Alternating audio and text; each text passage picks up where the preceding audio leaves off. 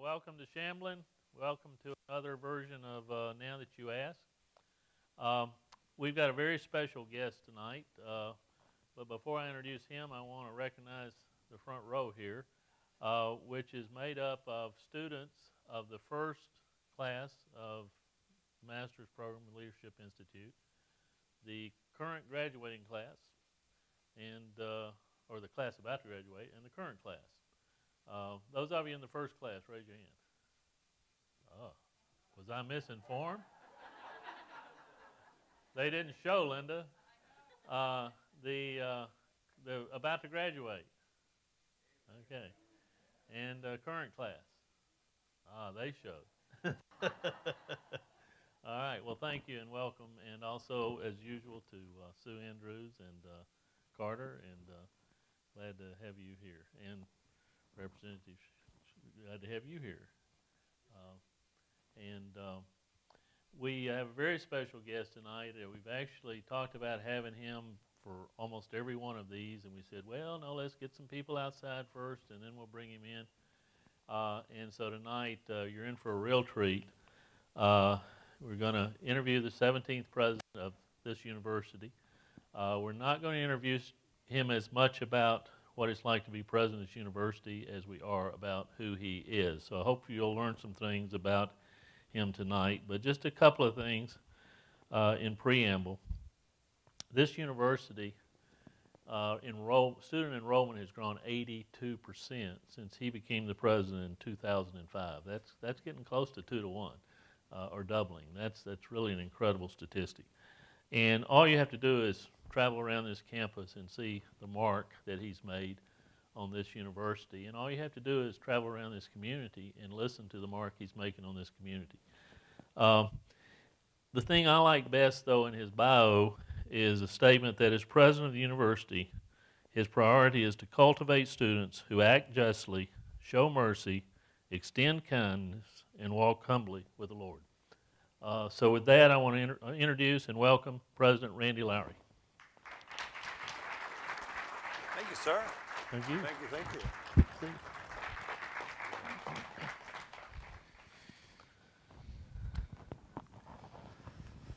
As with each of these, we'll be very casual and relaxed.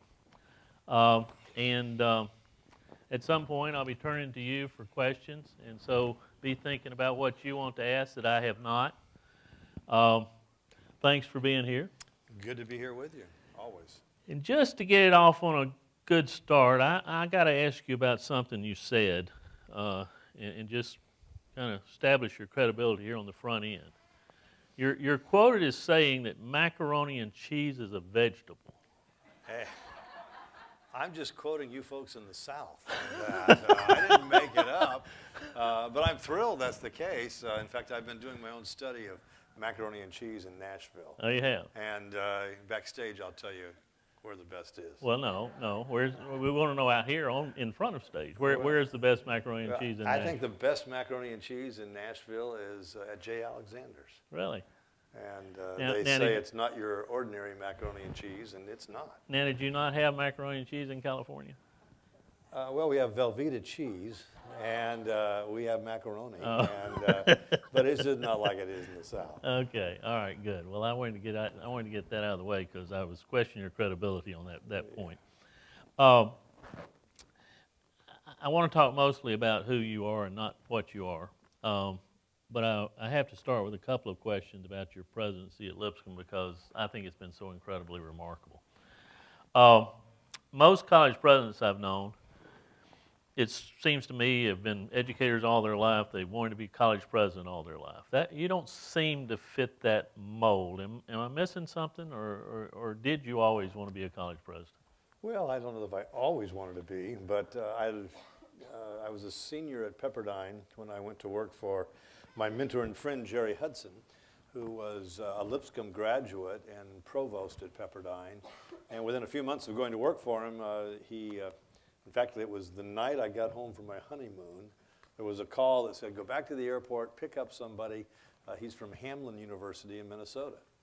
And little did I know, Jerry was a candidate for the presidency there. Within a few weeks, Ron and I were moving everything we had, which wasn't much, to Minneapolis, Minnesota. And we spent 6 years with him at Hamlin, another 6 years at Willamette University in Oregon. So back in that moment, I looked out and really was attracted to higher education. Along the way, I became a lawyer. And there was a moment at Willamette at the end of our time where I either had to stay in the administration or go back to Pepperdine and teach. And I thought it'd be a good idea to do some teaching, be a real faculty member for a while. Mm-hmm. So the dream kind of got put off, and we had a great time at Pepperdine. And then this opportunity came. Do you remember a point when, were you surprised by the opportunity when it came? Well, I'd really given up on the possibility of being a president. I was a finalist for the presidency of Pepperdine. That didn't work my way. And then I was finalist for another school, but my brother-in-law was very, very ill and later died. And so I got to the point where I just said, okay, God, I get it. We've gone down this path a couple times, and that's not in the cards, and that's fine. Started a new consulting company, teaching law, and life was perking along when all of a sudden the search firm from this position called, and I didn't even respond to it. And they called again, and finally on a Sunday night, the search firm guy called from Atlanta, and he said, look, if you don't send me something tonight, you're not going to be in the pool. And so instead of answering all the questions that they might have had, I sent a short note, and then things developed from there. Did he tell you why you were in the pool, or why they wanted you in the pool? No, he just, like these firms do, they ask lots of people, and names kind of percolate along. And, after it was all over, my sense was maybe at times when we want something really bad, we don't get it. And when we give up that dream, I think sometimes God can work then in a much more profound way. You didn't respond initially, but did you want it really badly? No, I didn't know much about it. I'd been to Lipscomb once in my life. We used to call Pepperdine Lipscomb by the sea. Yes, we know. Pepperdine, for those of you who don't know, is overlooks the ocean in Malibu. And when we opened the campus there in 1972, we called it Lipscomb by the Sea because there were so many faculty from here that came out there. And so I'd heard of it, but I really didn't know much about it. Been here only one time. But I thought, well, this is interesting enough to share some time. And then they suggested I come back for an interview, and that didn't seem to work out very well. Why is that? Well, the first question was something like, how could we ever hire a lawyer from California to be president at Lipscomb? And I thought, well, these are friendly folks. We like macaroni and cheese. And I didn't know how to respond to that, and I probably said something I shouldn't have said, but I turned and I said something to the effect, I don't know if you have the courage to or not.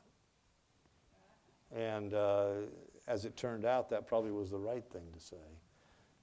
But I went downstairs after the interview, and I'm down in the terminal. I call my wife, who's in Texas, and I said, these are really nice people. These are wonderful people, but they're never going to hire a lawyer from California. And so I left here thinking, well, it was nice to come, nice to meet them, but nothing else will happen. And when did you know it was going to turn your way? Well, I was on the board at Abilene Christian University, and I was going there for a board meeting. And I believe the next day I got a call in the middle of the board meeting, and I could tell where the number was from, walked outside. And the search firm called, and they said something that led me a little bit astray. They said, we've been notified by the trustees, they've ended the search. And I thought, well, okay, they've ended the search, and instead of taking 3 of us back to the campus, but he said, no, they've ended the search and you're their choice. And so within a matter of minutes, I'm trying to figure out that wasn't a real good idea in some ways, because you really do need faculty support. You really do need to know a community, and all of a sudden they decided not to do any of that. And so we met in Dallas the next day, worked out what we thought was a good arrangement, and a short time later moving to Nashville. So you never hesitated once you got the offer? I didn't hesitate at all, although my daughter, one of them, is still mad at me because she was at college at Wheaton College in Illinois, And for her, for us moving, it seemed like a God kind of thing to do. For her, it was not having a home to come back to. And I never will forget the words that Melinda said to me one night. She said, "Dad, we didn't even pray about it." Boy, that's an indictment, isn't it? Goodness gracious. So, but we love Nashville. She's here in Nashville working at Healthways, and that all turned out well. Good. Well, I attended high school and college here, lived on campus 4 years, and it's not the place I used to be. It's very different, extraordinarily different, revolutionarily different. How have you succeeded in making so many changes in this institution with its long, strict history, seemingly without firing a shot? Well, it seems to me that you have some advantage if you come into an institution that's in a little bit of a crisis. You're an expert in all of this far more than I am, but enrollment had been down for several years. The budget had been adjusted for each of those years. And what I think we found was a community that was really hungry for a new future, a new level of engagement, a sense of success. And so a little bit of a crisis, a little bit of hunger gives you the opportunity as a leader to move things fairly quickly.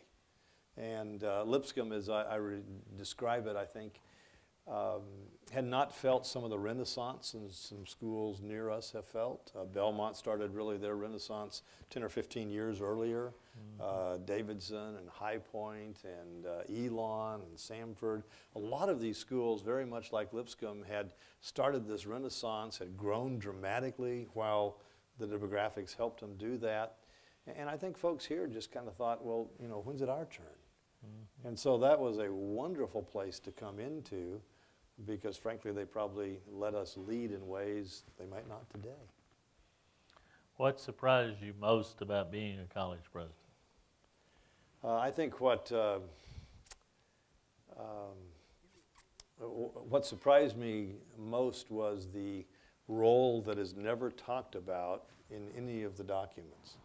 And that is, and this may not be the best way to describe it, but in a sense, you're the CEO of a business organization. In a sense, you're the leader of something in higher education. But in a community like this, you're also, well, I guess the best word would be a pastor to the community.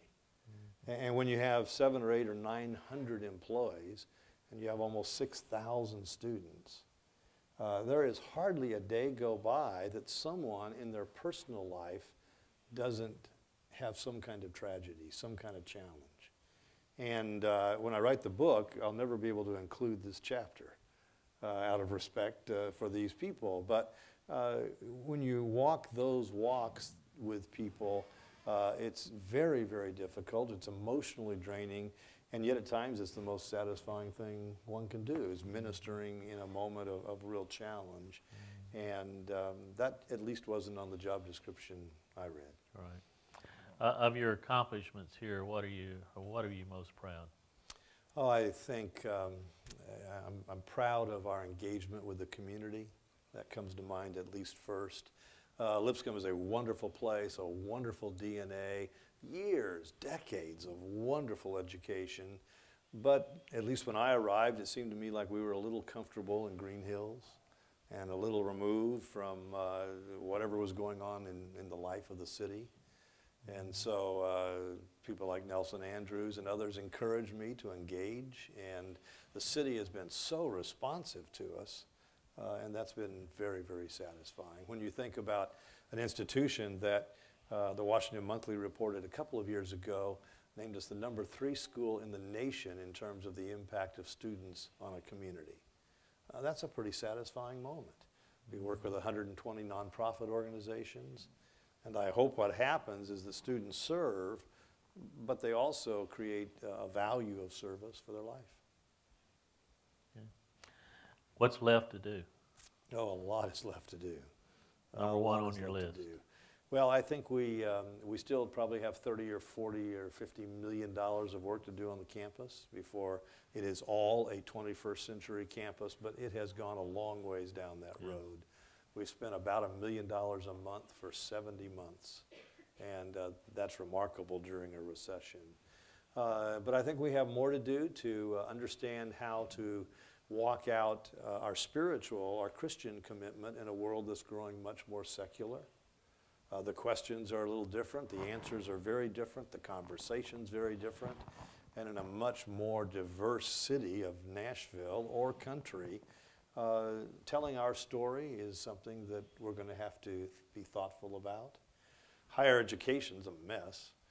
We're going through more change than we've gone through in 300 years. And the chaos of this industry is something, boy, we have to figure out how to navigate this institution in that context. So we have some attention-getting moments in the future. That spiritual secular divide that, as you say, is getting wider makes the changes you've made here even more amazing. Address that tension you must deal with in the board meetings and other places. Well, it's amazing that we really don't deal with it as a crisis kind of moment. We do deal with it in the sense of saying, how do you walk out a sense of faith in a world where there are many, many, many other stories? Now, that wouldn't have been true in Nashville 25 years ago, but today we have a much more diverse community. What they say, 1 out of every 7 people was born outside the United States that lives here.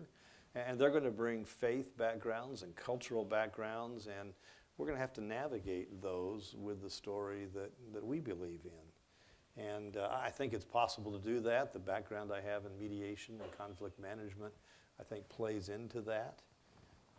But it will be a challenge to do that. I'm concerned about a community, ours or the Nashville community, having a narrative that makes sense with the diversity that we have. And we'll be working hard on that one. Okay. Anything you haven't done that you'd hope to do by this time? Any big disappointment? I haven't built the endowment I'd love to build. And the recession took about $30 million out of it, it seems like in a day or two. Wow. And building that back is really, really difficult. And that will be a huge one of our financial priorities in the next decade. You referenced Belmont a while ago. I said to someone last night that the Lipscomb-Belmont rivalry, which used to be limited basketball and mascot defacement, has elevated both schools to levels approaching the influence and importance of Vanderbilt, I think, in the community. How aware or how much of a factor has competition been in the successes you've achieved here? Well, I think competition is something that's motivating every day, keeps things clear in your strategy. But our competition is not just with Belmont. When we look at the cross applications to this university, we had about 4,000 applications this year. And you look at the schools that students are looking at, certainly Belmont is one, Harding University and our fellowship is one, so is High Point, so is Elon, so is Samford. I mean, just a number of schools in the private category. And then we'll have a lot of cross applications with the University of Tennessee and Middle Tennessee State in the state category. So the Belmont competition up the street is not the only thing we think about. Although at least twice a year it becomes more interesting. Yeah, it always did. All right, more about you than Lipscomb now. Okay. Where'd you come from? Start at the very beginning. Little town. I was born in Long Beach, California, and my parents moved to California after World War II. My dad actually became a funeral director, mortician, and my first 5 years were in Long Beach. Then we moved to a town called Redlands, California, which was known at the time as the navel orange capital of the world. And so I'd look out the picture window in my house and I would see orange groves, and then behind those, snow-covered mountains in Southern California. Cool. So it was a wonderful place to live. I grew up, went to high school there, and then off to college. So big transition moving to Tennessee. Well, we lived in Minnesota for 6 years, and that was enough of those winters. No navel oranges. No navel oranges. Lived in Oregon for 6 years, absolutely loved that. And we absolutely love Nashville. In fact, my house, my wife is out right now in Santa Barbara getting a little place that we own there ready to be rented because we just don't go back very much. So we're Nashville. Did you ever consider being a funeral director? Never considered that. I did a number of other jobs along the way, but not that. Well, what's the most, the strongest childhood memory? What? Childhood memory? Well, childhood was kind of tough. My dad left when I was about 5 years old, and so I grew up with a single mom and a younger sister. Really? We didn't have a lot, and so I've always felt like there was a bit of my life where I had to navigate somewhat alone, and that's a challenge. Siblings? One younger sister. One younger sister. And so, you know, I have a lot of empathy for kids that are growing up and because of a variety of situations really have to make life decisions without a lot of support around. And, you know, you hope you make some of those right. I did have people that loved me, and I had a number of people that I worked for along the way that were great influences in life. Most important? Most important? Probably 2 Jewish men that owned a men's store I worked at. Really? And well, the old man, as we called him, Jack Levine, was 75, and the younger guy was 50, Alan. And it was an interesting men's store. Maybe this audience will understand this. These are 2 Jewish clothiers in the most traditional sense of that industry. We had a Catholic Italian tailor, and they always hired a boy from the Church of Christ. Intentionally? Intentionally. We passed it down. Whoever was a senior in high school worked at Levine's. And they taught me so much about treating customers, so much about business. Some of it hard lessons in the way they did business, but I learned a lot from them. And without a dad growing up, it was really helpful to have people like that that could influence me. And you did this while you were in high school? I did it while I was in high school. And I went to work when I was a junior in high school, and I don't think I've ever worked less than 32 hours a week since then. So all the way through college, all the way to grad school, all the way through law school. I just didn't have the means to not work. And Some of the jobs we don't know about.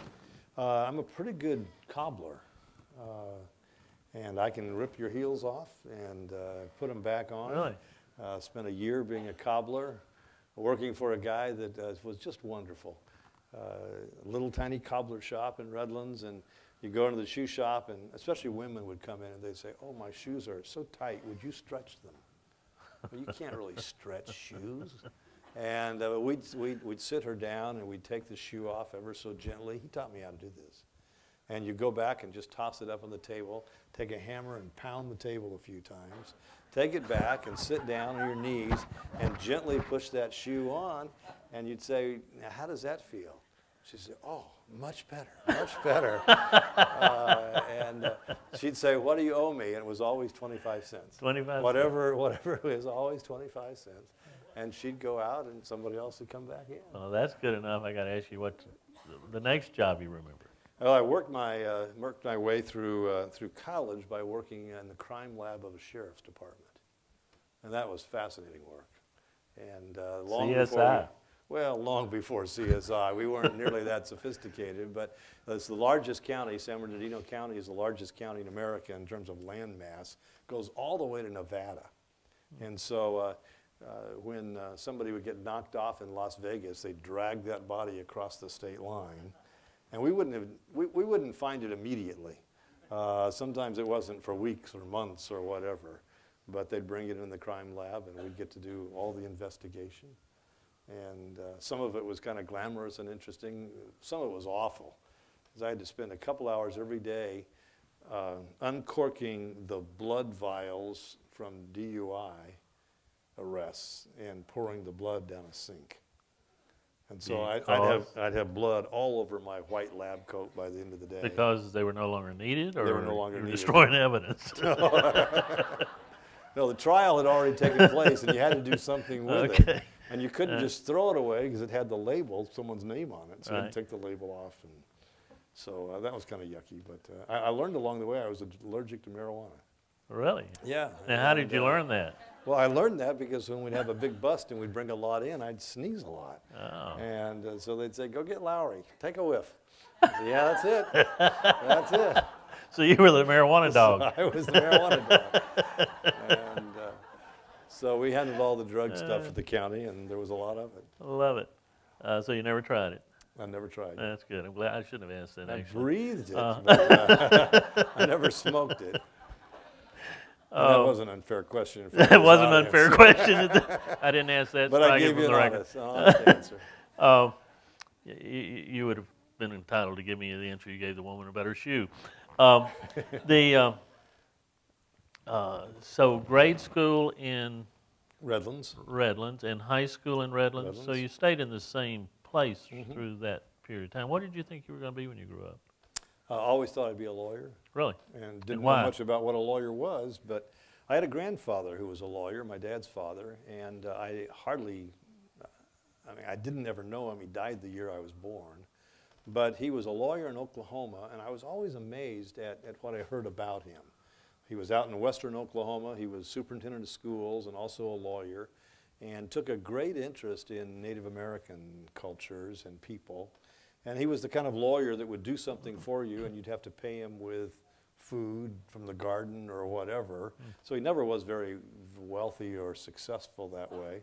But he actually ran for the legislature in Oklahoma, and he was in the legislature when they impeached a governor. So had kind of an interesting career, and there was enough of that that I just thought, well, okay, I'm supposed to be a lawyer. And what about that appealed to you? I think it appealed to me because he was well respected in town. He seemed to be doing things that were productive and interesting. And that's nothing like most lawyers practice, but it seemed interesting to me. So I majored in political science, which I'm always amazed that people say, what should you major in if you want to be a lawyer? Political science has nothing to do with it. You ought to major in English because you're going to get tested on how you communicate. You should major in music. You're going to get tested on how you think. So there's some other majors that are better, but I have a bachelor's in political science and then a master's in public administration, and that all led to law school. Did you ever think about running for office? I thought about it. Which office? Well, I've thought about local things, but I think some of the most unsung heroes in the world are school board members. And that's kind of the first step in a lot of political stuff. But oh my goodness, the work you have to do and the flack you have to take to try to navigate that. So I've just never had the opportunity at the right time, but have thought about it. Interesting. Okay. We'll keep that in mind. Well, maybe you could advise me sometime. Your grade school, high school, a best friend you remember, and why? Well, I probably one of my best friends was a young man by the name of Bruce who had cerebral palsy, and all through elementary school and high school was a friend of mine, and for many years I pushed his wheelchair. And this is back in the days we didn't have electric wheelchairs and all of that. And Bruce was a good friend, passed away when he was 22, 23 years old. But we spent a lot of time together. I only dumped him once. Tacky day, but it was down about 6 stairs, and I should have caught the wheelchair and didn't. And I never will forget the scene of Bruce tumbling out and rolling down those chairs, and my trying to tell him why that was okay.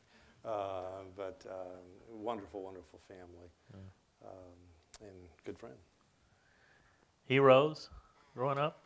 Heroes growing up. One of my hero might be a little strong, but one of the people that I was always amazed at was a dean at Pepperdine by the name of Frank Pack. He was dean of Bible in the graduate school. And I was so impressed with Frank Pack because when he would come to preach at our church, he was the first person I'd ever met or knew of that had his initials on his shirt. And I thought that was so cool. I mean, somebody could actually have initials on their shirt.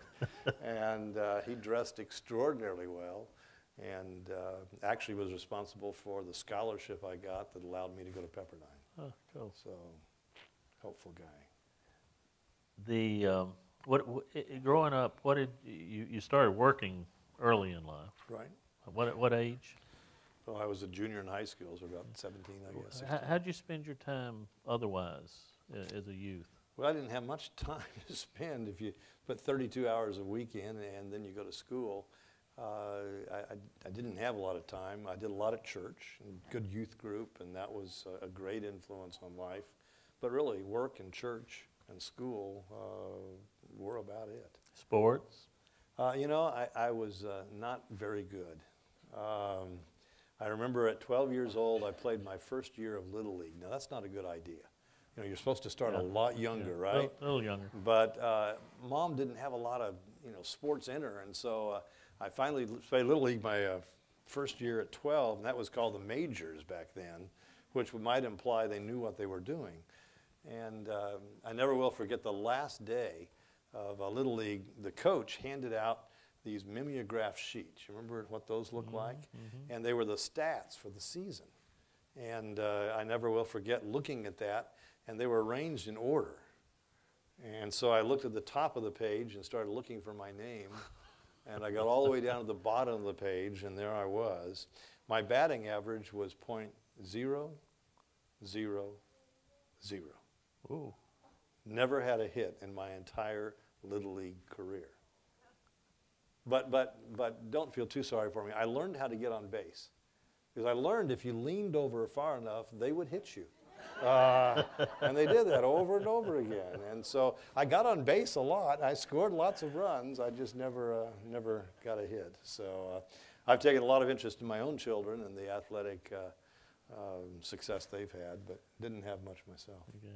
I'm going to come to you in a minute if you want to be thinking about your questions. Were you a reader? Did you TV watcher, movies? No, probably not. I in high school spent a lot of time in speech and debate, and that really defined all the extracurricular stuff, because that's every single Saturday going to a debate tournament somewhere.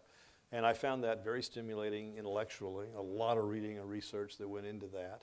And that's really the way I went to Pepperdine, is on a debate scholarship. So early on, that really captured me. I had a teacher by the name of Mrs. Backus, who was a German woman, about 65, maybe, yeah, about 65 years old. And she was very much from the old school of everything. And I never will forget the first day of my sophomore year of high school. I walked into this speech class, and her message to us was this. She said, most of you will not stay with me. But she said, those that do, I'll change your life. And I actually believed it. And she was actually right. And if you look at the people that came out of that high school, people like James Fallows, who was a speechwriter, to Jimmy Carter, I mean, just a number of outstanding folks came out of that high school speech class. And I always thought it was hard work, but always an honor, and something precious was happening with that hard work and with her. Was she your favorite teacher, if you think back over all of them? She certainly was my most influential teacher. Favorite was hard to describe her as, but I remember Friday nights, I'd go to school, I'd work at Levine's till 9 o'clock, then I'd go over to her house, and we'd work with her and her husband for a couple hours, getting ready for the debate tournament the next day. And she was not easy, but as life turns out, she became good friends with my mother, and so after her husband died, I'm really the one that took care of her the rest of her life. Wow. And so I remember moving her into a nursing home, and I preached her funeral, and so it was really a very sweet and interesting end-of-life relationship as well. Interesting, very interesting. Question? Byron. Counselor.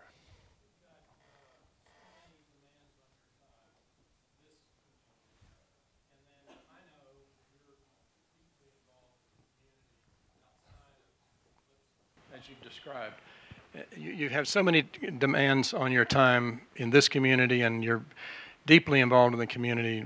I know a lot of things with me and the rest of the community. What do you do? How do you manage that? How do you prioritize? Is there a system you have, or is it luck, or what do you do to keep all of this in the correct priority? It's interesting you would ask that. I was at the airport in Atlanta yesterday, and I bought a new book on time management. So I'm not sure I would suggest I do that all that well. You know, this job really is one where you work 14, 16 hours a day. That's not all that unusual. Lots of people do that. But you do that with a host of very, very different activities in a 14-hour day. And I don't know that I have the secret to that at all. I have two wonderful people in my office that work very hard to help those days be productive. I think if it had to be priority, certainly one priority I would try to have is people and the challenges they have, and those need to take priority over lots of other stuff. I try to get lots of places because it's important to show sincerely interest in what that nonprofit's doing, what this group of students are doing. I mean, the old showing up really does have a lot to do with it. But I think it's got to be sincere, and it's got to be real for it to be meaningful. And I go to bed at night, I'm utterly exhausted, but I sleep really well, and it's amazing what God gives us in terms of this refreshment. And 8 hours later, you get up and go at it again. And that's not different than lots and lots of other people in the world. And frankly, I don't work nearly as hard as many of the people that work at the university and work for us. So it's a wonderful, wonderful thing, but it's a challenge. And if you've got any secrets, let me know, as I'd love to incorporate them in it all. Okay. Another question?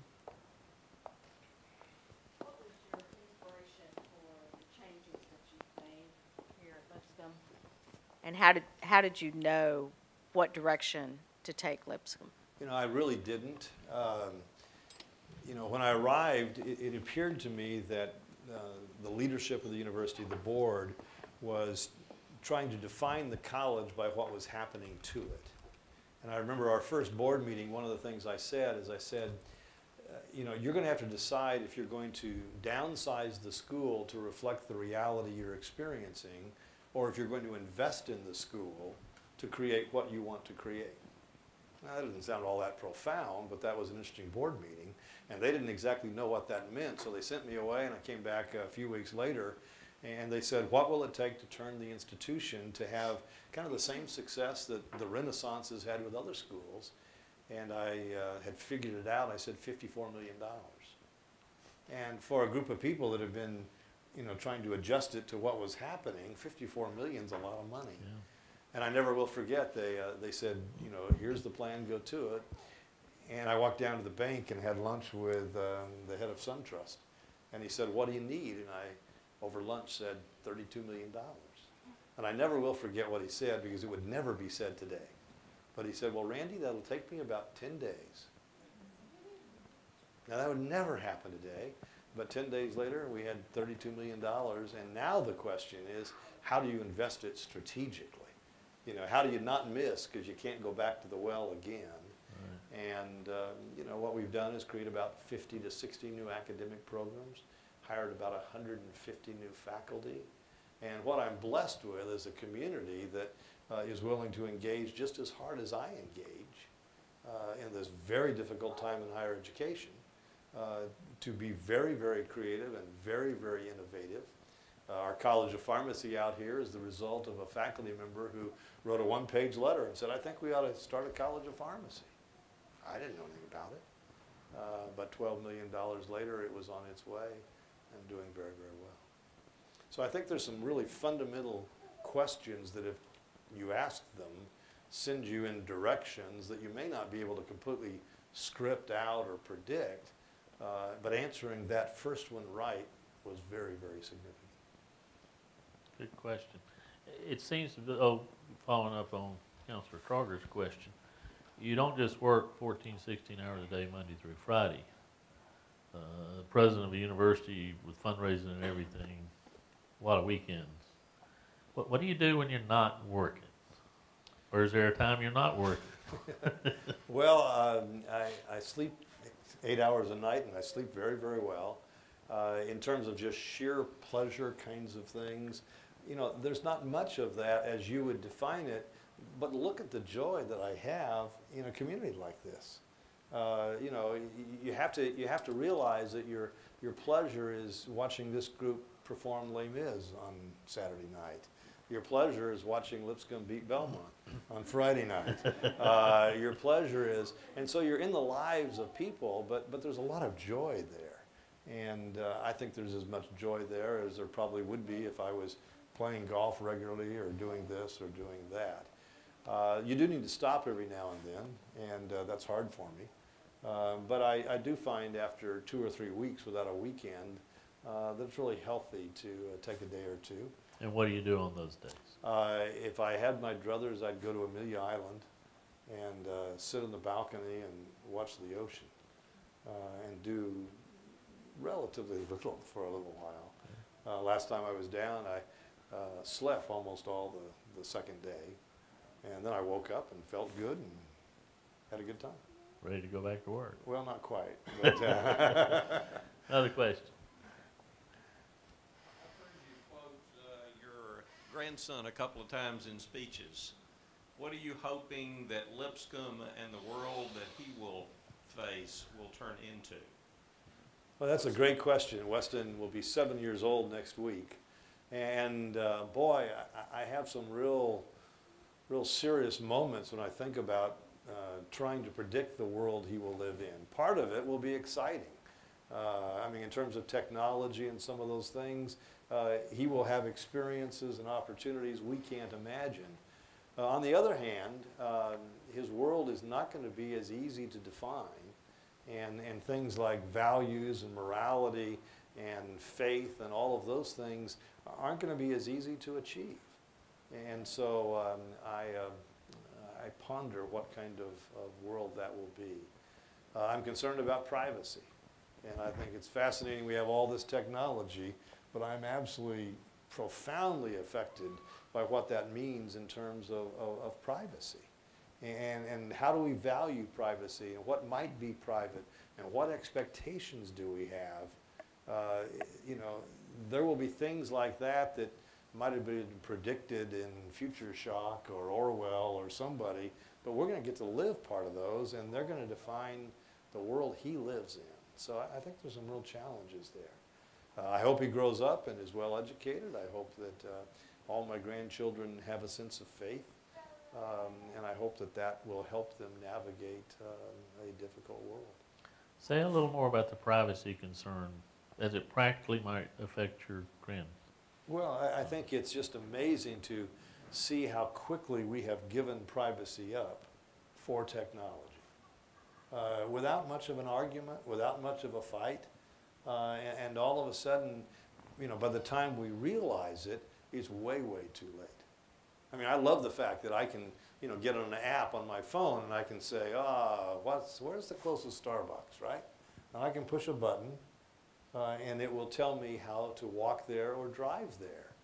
But then you do have to think, how does it know Where you are. how to tell me how to walk there or drive there? It knows that because it knows where I am. Ooh, that's kind of interesting. And when you get into all the sophistication we have now in terms of buying habits, for instance, and all the ways that'll be pushed back to us, I mean, I think there is a place there where generations ahead of us will long to just walk out in a field and feel the wind and see the trees and somehow be disconnected from all of that. And the question is, will they ever be able to? We're thinking about it. I understand. We're thinking about it. You've had such a varied career in a way, much of it in education, but law, conflict management, mediation. Is there another career after college president? I don't think so. I've thought about, I'm 61 years old, and that's interestingly, it's the average for college presidents in America. So the days I'm really tired and feel really old, I remind myself, that's just the average, Randy. So college presidents last a little while. And so there probably is one more something. But what I'd like it to be is here at Lipscomb. And I'd like to see the next part of this thing that will happen that can only happen after you do the first 6 or 8 years. You know, you spend 6 or 8 years trying to connect to a community, trying to connect to those that support the institution. You know, you spend a lot of time with that investment. The average college president is president less than 6 years. So what happens is they then go to another institution and do what? They do that first 6 years over again. And then you do the first 6 years over again. I'm really excited to think about what that second 6 years might be like. And I think that it is probably the result of some of that foundational work, and that what will happen to this institution if all is kind of equal around it is even more profound the next 6 years compared to the last. Well, I think we're all excited that you're excited about that. Another question? Is there another one? Did you see a hand I didn't see? Good. Yeah, President Lowry. My question is that you mentioned that how when you came, you saw the hunger and also saw that as an opportunity, and how Nashville is more diverse and there will be more conversation to be had or more question to be raised. How do you see that Lipscomb shaping those conversations, or maybe raising those questions, maybe leading the way? Well, if you were here 8 years ago when I came, you'll recall that one of the very first conversations we had was a conversation with Jewish, Muslims, and Christians, and it may have been one of the first conversations like that that occurred in Nashville. And you may go back and read the Tennessean's report about all of that and some of the controversy that happened. But, you know, coming from Southern California, it's a little bit more comfortable for me to see I think the advantages of a multicultural community. And I think it's a little harder for Nashville to see that because, frankly, for generations, black and white have kind of defined the city. But there's a growing Hispanic population. There's a large Kurdish population. There is just change going on. And while we may have great disagreements with each other, and while cultures may clash, and while faith may be very different, I don't know how it gets better if you're not in conversation, if you're not in dialogue. I think that's the only place where you learn to appreciate each other first, and then can turn to all those things that may be divisive or challenging. So I hope Nashville will respond that way, and I think it will be a richer community if it will do so.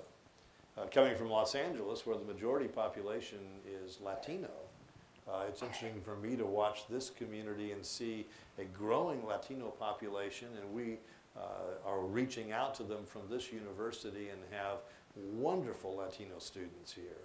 But a lot of Nashville just doesn't realize that population is here and the tremendous values they bring.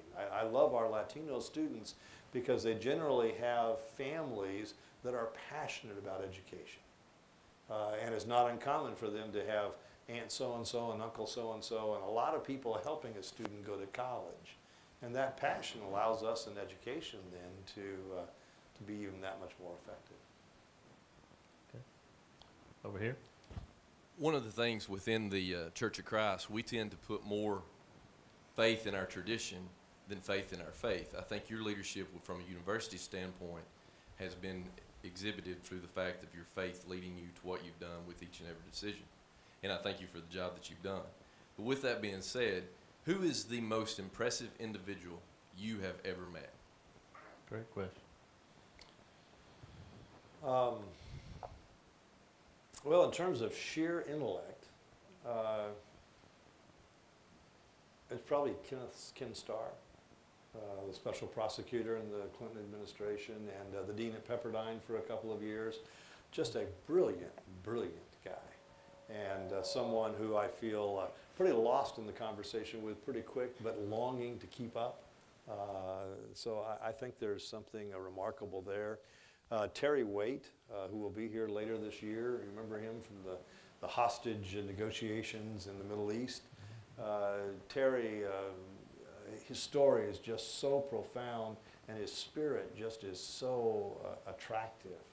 And so I think he's someone who I would find very interesting to spend the day with, as we will do later this year.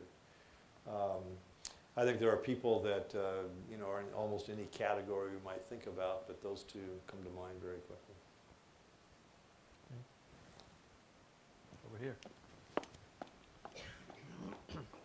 I'd like to ask, kind of piggybacking off of the last gentleman's question, do you see the university, I guess, in current state of affairs between the church and the university, will the university lead into tomorrow, or will the church lead into tomorrow? And just kind of expound on your thoughts on that relationship. Yeah, I think the wisdom is generally for colleges that are faith-based to let their churches lead. Because we got a lot to worry about, and grabbing that kind of change in a church body is probably a challenge. In reality, I don't think it works that way. I think because of the vitality of an academic community, we're probably talking about things long before the church is going to get there. And trying to remind the church that there is a difference between the church and the university. Our primary job is education, and our primary job is to prepare young people so they can be competent in the careers that they choose in the world. That's what they pay us for. The church has another agenda as primary, but then we share, don't we? Because the church educates, and we are very, very interested in spiritual formation and character development.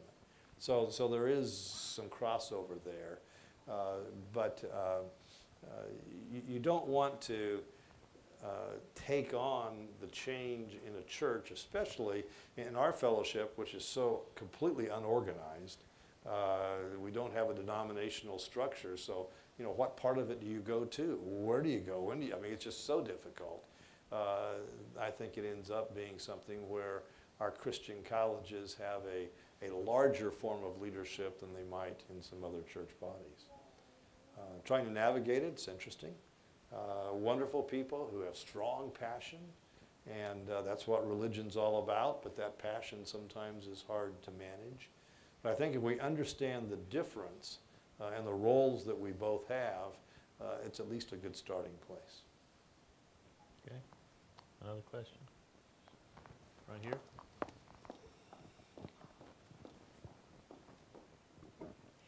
What is the university community at large doing to support the governor's efforts to ensure a higher % of college graduates in the state of Tennessee to ensure we keep good jobs coming in? Well, I think it's very, very important that we all support the governor in that initiative. It's a very ambitious initiative with the target that he has set. You know, we don't have much influence statewide. We have a lot of influence on this institution. And as you've said, we've almost doubled the enrollment. Our job is to provide access on the front end and to graduate people on the other end. Access is something that has to do with money many times, has to do with resources, has to do with populations. And we're working hard with community college students, Latino students, veteran students, just a lot of groups to say, here's a university that welcomes you and makes it relatively easy for you to come in and get that job done. On the other hand, you've got to get them graduated. And one of the things I found is it's somewhat easier sometimes to admit students than it is to walk across the stage and graduate them. And so we have a whole new Student Success Center and full-time people that do nothing but kind of grab them where they are and help them be successful in this college experience. One of the things that's kind of interesting that I think is left out of our conversation is the role of private schools in helping accomplish that. Most people don't know that more than 40% of all the degrees given in Tennessee in a single year will be given by private schools. And we don't get the same play because the government doesn't support us the same way. But the private sector is a very large and vital and frankly more nimble part of this higher education marketplace. And I hope the governor will continue to look to us and we'll continue to be responsive to him because that's a big chunk of what could lead to success. We talked a little about your grandson. I know family is a big thing to you, and some of us know that you don't just have a spouse, you have a partner in many ways. Tell us a little about you and Rhonda and how you got together and how that partnership works. Well, she hates me saying this, but the night I met her, I thought she was married to a Pepperdine faculty member. So I had to be kind of careful. You know, you get that, don't you? I met her at church the Sunday night before Pepperdine opened the Malibu campus, and she actually took me on our first date. She was working at a bank, and they had rented out the entire Disneyland, and so she took me and about 6 others on our first date. And she didn't know it was our first date, but I thought it was our first date. 6 other guys? Well, some guys and some girls, and but I did position myself strategically on the Matterhorn. So after that first date, we got to know each other a little bit, and then things worked out from there. We got married about 3 years later. So she's a Pepperdine product, is tremendously talented, and you're exactly right. As I look at one of the blessings of this role, it's a blessing that our children, frankly, are raised through college, and we're not trying to manage that too. And it's a great blessing to have Rhonda and her talent. She's a better fundraiser than I am. She's much more intuitive about people than I am, and she has just walked this journey side by side. Those of us who know you, they'll also know that there's a lot of passing in the night because of 2 very, very busy schedules. How do you stay connected? Sometimes we don't. She called last night. I said, "Where are you again?" I was asleep. And she's in California, and I'm here. She'll be marching in the inauguration for the new president at Fuller Seminary tomorrow. So we do have moments where for days, sometimes for a week, we're on 2 different agendas. That works out. That really works out fine. It is something where we get to share when we get back together, and we both feel motivated and passionate about what we're doing. So I think at this time in life, it works okay. Okay, great. One question I like to ask, because we've learned interesting things about several people. We know we found out you were a cobbler. Tell us one other thing we don't know about you. Well, one thing you might not know is I almost died in Yosemite. That's a good start. That was not a good start, but tell us about it. I was in high school, and 7 of us decided, guys, I was about a junior maybe, and decided we'd hike 72 miles on the John Muir Trail. And that's a beautiful, beautiful trail that goes across the Sierra Pacific Mountains there. And so we left Little Yosemite Valley, and the first day you just hike almost upstairs to get out of the valley. And we had 6 days ahead of us. And that night we camped. It was about 8 or 9 o'clock. This is August. And we saw these clouds coming, and they were really dark clouds. And we didn't have rain gear. Probably had a windbreaker, but nothing much. We didn't have snow gear. And by 10 or 11 that night, all of a sudden, it's snowing. And we're trying to keep a fire going. All of our food was dehydrated food. So it's a little hard to cook dehydrated food when you don't have a fire and don't have boiling water. And by midnight, 1 or 2 in the morning, it was beginning to get kind of serious and kind of cold. Now think about this for a moment. It finally dawned on us that it's a little hard to find the trail in a foot of snow. And so we knew where we were camped. We knew where we were supposed to be going. But there's a foot of snow on the ground, and we're really, really cold. And so we stayed up about 36, maybe 40 hours, and finally found an abandoned base camp. And I never will forget, we broke into a tent that was there, kind of a tent on a wooden platform. And we broke into it. There was nobody there, and there was a sign on the stove that said, you know, "Do not destroy this sign." Well, the sign was also saying, you know, you're not supposed to start a fire, you're not supposed to cook, you're not supposed to do all these things. So the first thing we did is burn the sign. And then we didn't feel any Christian guilt from there on about, but we stayed there for a number of hours and eventually hiked out. And we got back to our church, and it was just like Tom Sawyer. We get back on a Wednesday night, we're up in the balcony as they're praying for us. And they're down there praying for us. They didn't know we were found. Didn't know we were back yet. And they're praying that we would be saved, and we were. So it was, you know, looking back, it's a wonderful experience to talk about. At the time, it was pretty frightening, and How'd you break the news to them downstairs from the balcony? we let them pray for a while. Let We 'em pray. thought, you know, they need to see God's work right here. And then we went downstairs, and we got calls for several days from families all over the place saying, you know, we heard you were there. Did you see so-and-so, or did you see whatever? It was just a freak snowstorm in August in Yosemite, but frightening for us. Great. Thank you very much. This is very interesting. We could go on, but we'd like to start on time and finish on time. Well, I appreciate the opportunity to be with you and to be with all of you. Thank you. Thank you for being here. And in November, Linda? February.